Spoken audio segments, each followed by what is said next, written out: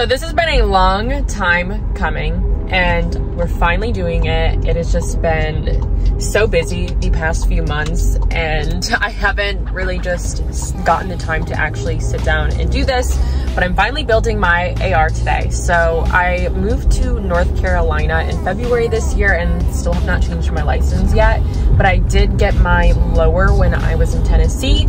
And so the lower is the only thing that you need to register. All of the other parts you can just order. So I have the lower, and then I ordered the rest of the parts to where I live in North Carolina, and I'm currently going to my gun guy right now, and he's gonna show me how to build it. So I can't show you how it's built because of course YouTube won't allow that, but I will show you the parts and what I ordered, and you know, give you a breakdown of what my AR is going to look like and show you all of that. I just can't show you the actual putting together of the AR. So let's go check it out.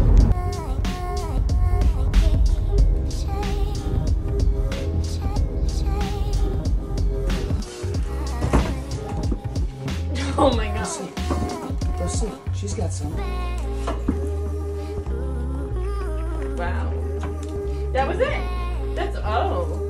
Oh my gosh, they're so cute.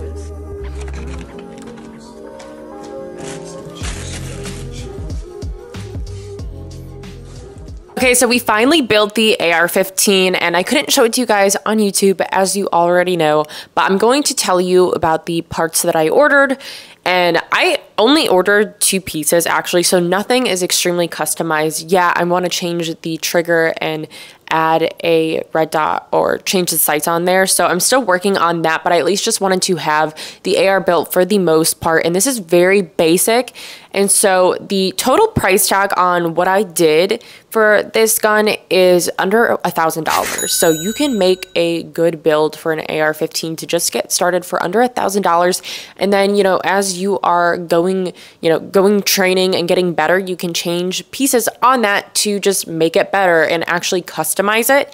So I actually got the Aero Precision lower. Okay, so this is the Aero Precision AR-15 stripped lower receiver. So as I said, this is the only part that you need to actually register. So I moved, and that is the one that I got in Tennessee, and then I just planned on building the rest and ordering the rest of the parts.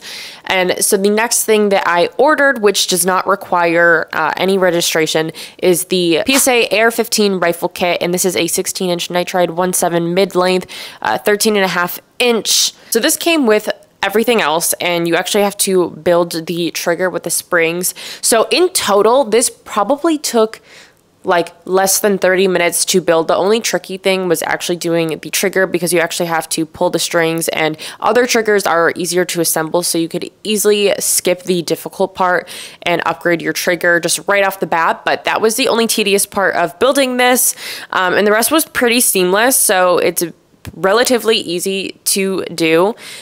Yeah, so this is my AR build for right now, and some things that I obviously just plan on changing pretty soon here is the sights and then the trigger, and then we'll see going forward. So overall, I like the weight of this. It's not very heavy, and I feel like it'll be great for tactical. We ended up changing the handle to something a little bit more small that just fits my hand better in it. The other one was just really wide, and I wasn't able to just wrap my hand around it. So I like this one a lot better, just because I feel like I can get more control again. But I didn't have anything crazy that I wanted on this gun. I just wanted to have an AR-15. This is my first AR-15.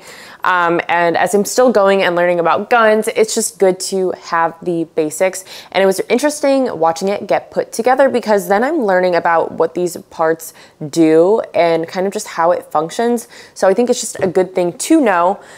So then you have more control of your gun, and yeah, then you are able to take it apart when you want to go ahead and have upgrades. And then definitely this is something that I want to upgrade, is the eyesight.